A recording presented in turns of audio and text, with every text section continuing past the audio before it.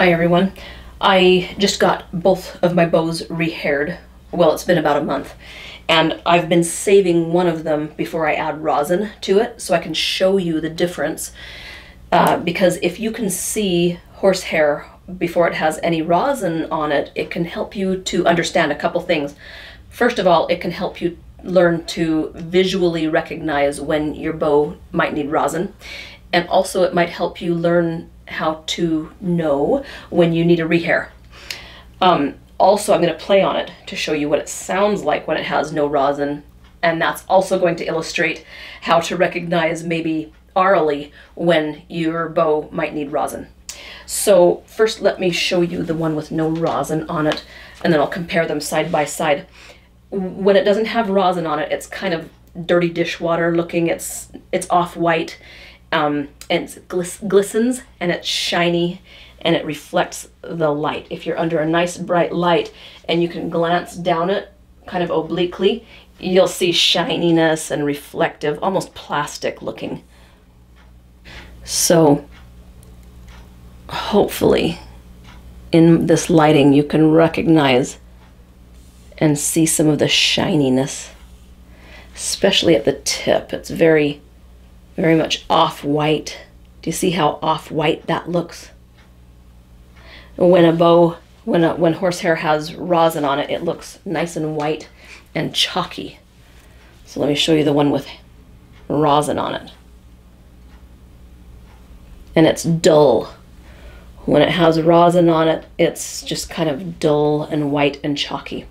Now let me show you the two side by side. The one on the bottom here doesn't have any rosin on it.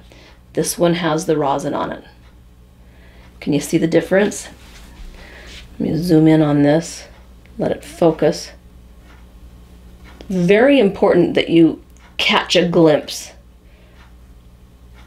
of the glistening, dirty dishwater look, because that's what your horsehair starts to look like when you've gone too long without rosining your bow.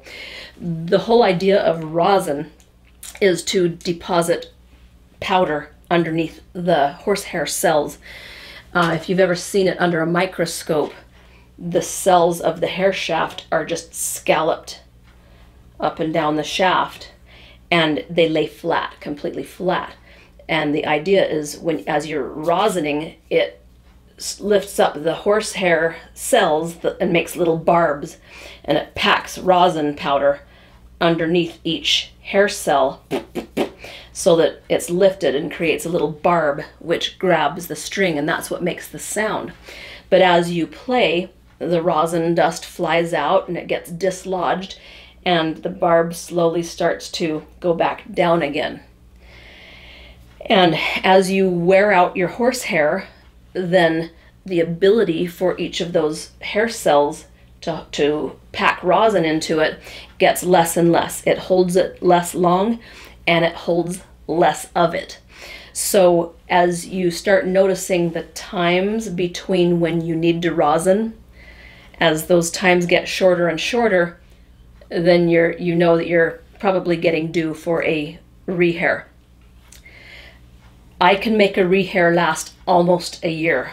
I'm a professional player and I play a lot and I play hard, but I nurse it along as much as I can.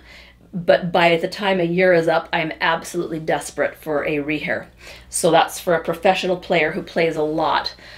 And it depends on your personal style of playing. If you're a very delicate player, you probably won't blow through the horsehair as fast.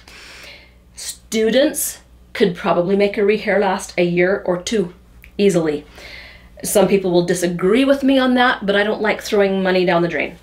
So let me show you what the rosinless hair sounds like. And you'll see, hopefully you'll hear, it's because all of the cells are completely flat. There's nothing packed under them to lift them.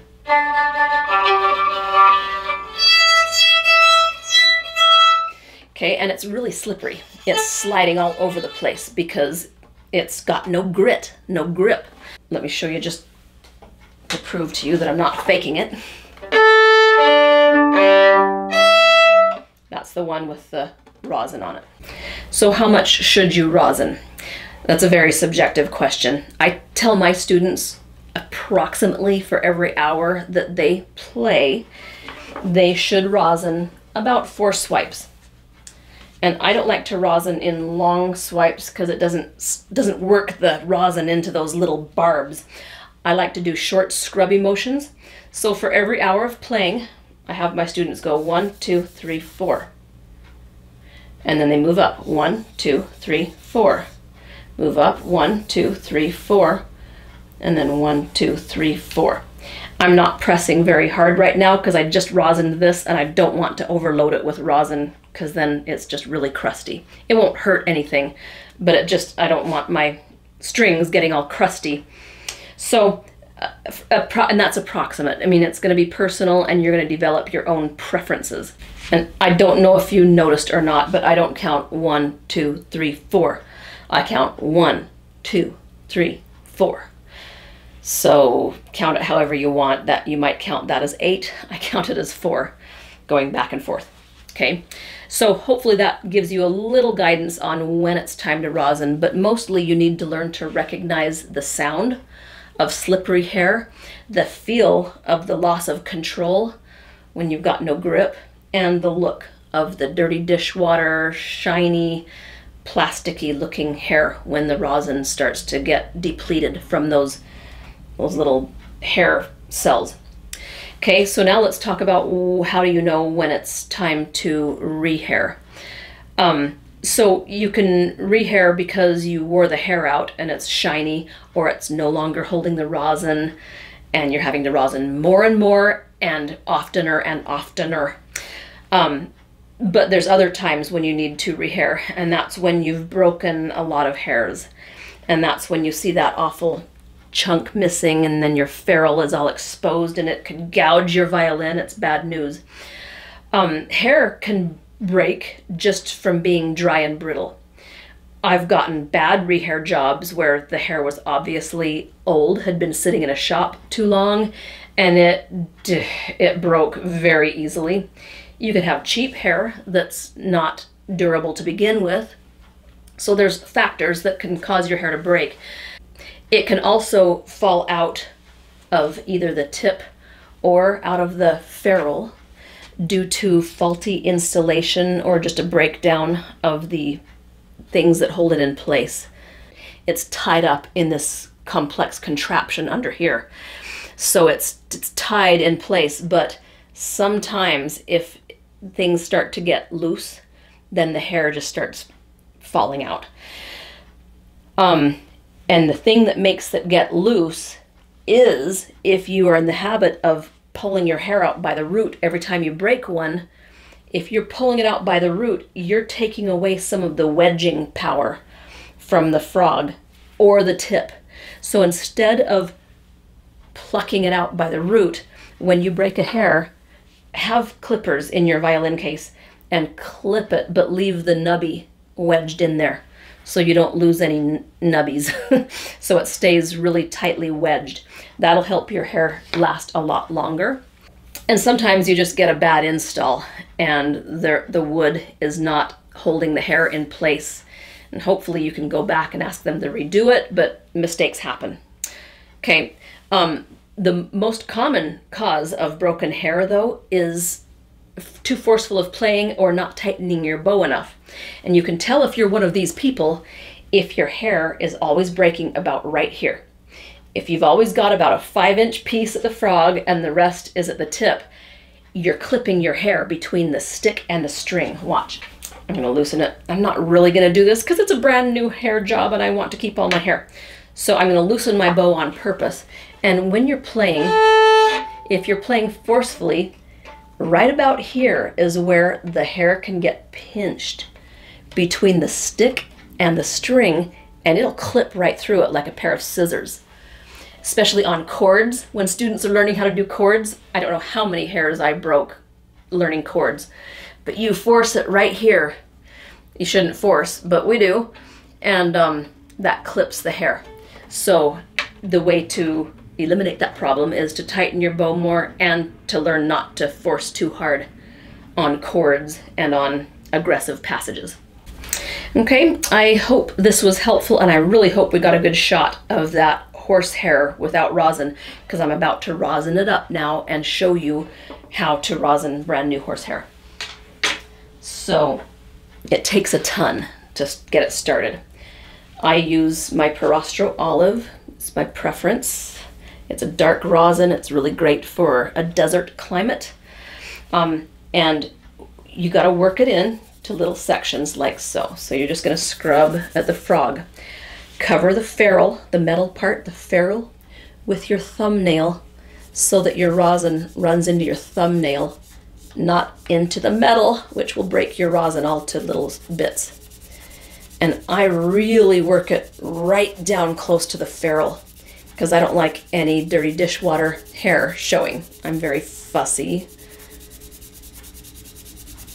And it is putting dust all over my thumbnail, and that's okay. I rosin the side. I rosin the other side.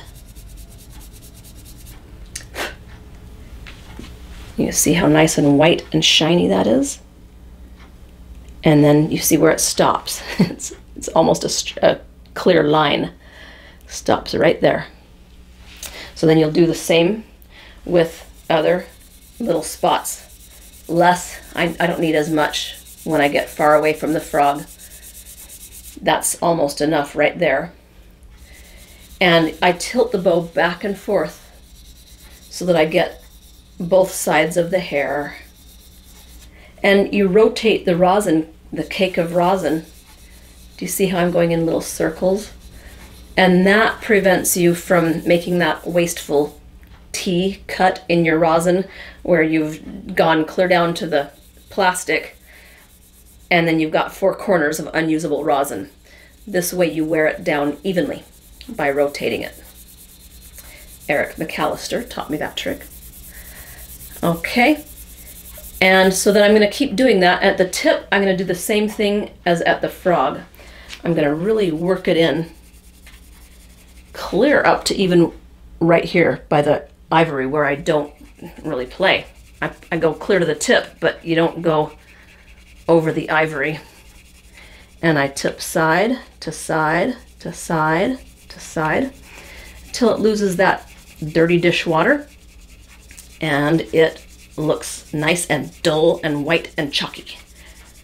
And I'll show you.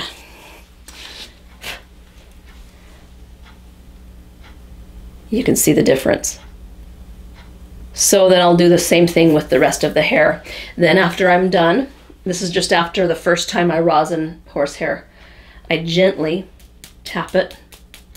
I loosen the horsehair, tap it gently just to shake out any detritus and any debris and to distribute the powder down to the hairs below.